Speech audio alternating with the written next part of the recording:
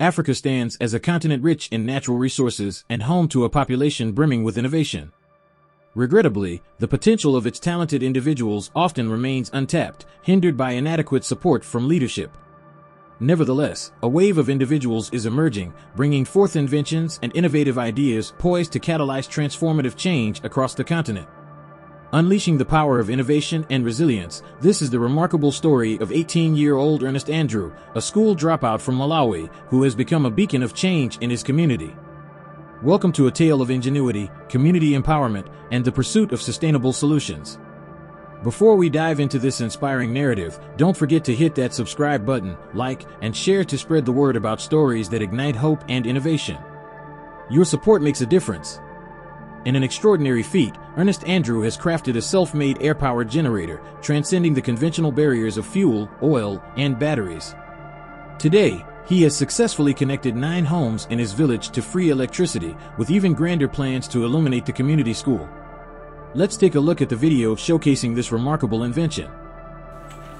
Inventor Ernest Andrew's innovation largely aims to save money villagers spend in buying torches and batteries to light their homes. After realizing that we were facing a lot of problems without using electricity, I thought of trying to make electricity. Now here we are. The 18-year-old secondary school dropout says his generator produces 1,000 volts of electricity. He has now connected 9 houses from a self-made transformer.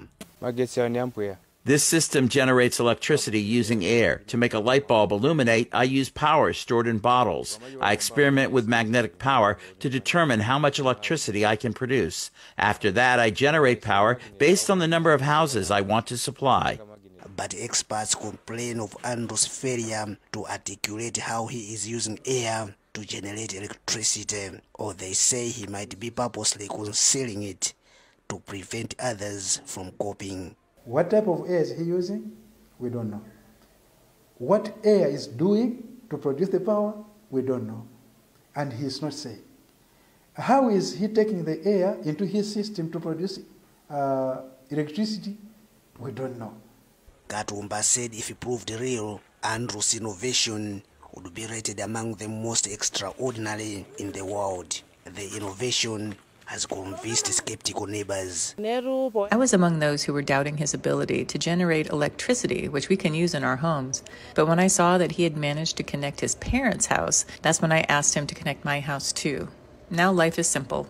The villagers use the free electricity to charge phones and plug in electric shaving machines. Andrew's mother, Evelyn Chinguo, says he dropped out of school in 2018 because of lack of school fees. In the meantime, Andrew is working to connect the entire village and fulfill the government's request to illuminate the nearby public primary school.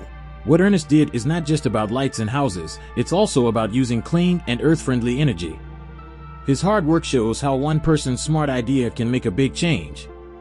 This story is all about local people coming up with cool solutions. With effective leadership and proper support, the African continent has the potential to undergo significant positive changes in just a few years. It's essential that we rally behind and uplift individuals like Ernest, showing them the same encouragement and support we give to our athletes and entertainers. That's the end of this awesome story. Now it's your turn. Share, like, and tell us what you think in the comments below. Your thoughts help us keep sharing these stories. Hit subscribe to join us in cheering for people like Ernest who make the world a better place. Thanks for being part of this journey. See you in the next video.